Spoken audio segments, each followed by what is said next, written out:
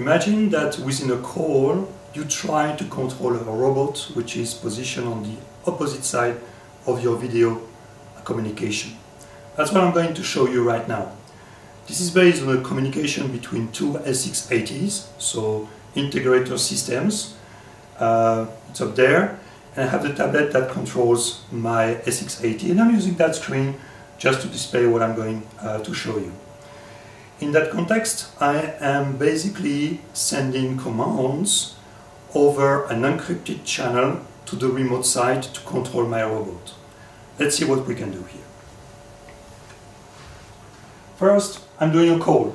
So I'm calling the remote side, which is my remote system. So it's really a video call. In that case, my remote party is called Marc Clément. This is an SX80, and we are having this call right now. And look, here on the other side, I'm picturing a watch. Could be anything, right?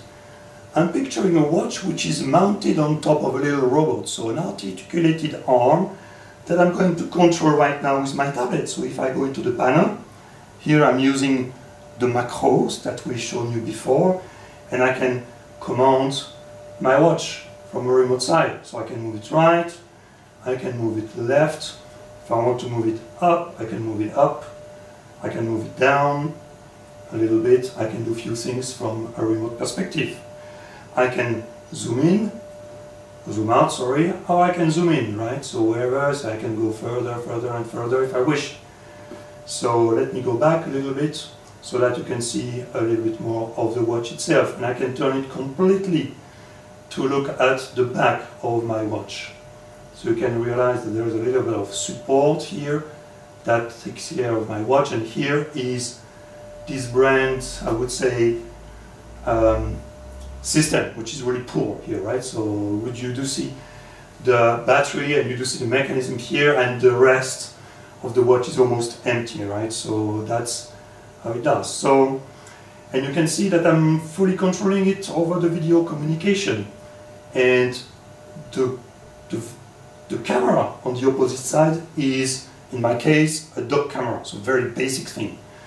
And I have many controls here. You've seen zoom in, zoom out, but at least on the camera side, I can, for example, remove a color. I'm going to remove the blue. Now I get only green sort of picture. I can go back to automatic white color. I can remove another color, for example. I remove the red, and I get, let's say, another way of seeing my watch, for example. I can switch on the light. This dock camera has a light, so I can switch on the light. You do see the difference. There is no adaptation of the automatic white balance. And I can even switch off my dock cam if I wish. So, and can switch off, yeah. Switch it off, right? So I can switch it on again. While it's switching on, I can explain you what's on the other side. So I have an SX80. On the RS232 connectivity of my SX80, I have an Arduino, very simple. And this Arduino is controlling a pair of motors that are located on this articulated arm. So we can, if I zoom back, you may see this plateau where I put my watch. You may see on the right side the wheels, right? And if I move a little bit more, you can see also the bottom wheels that should appear below, right?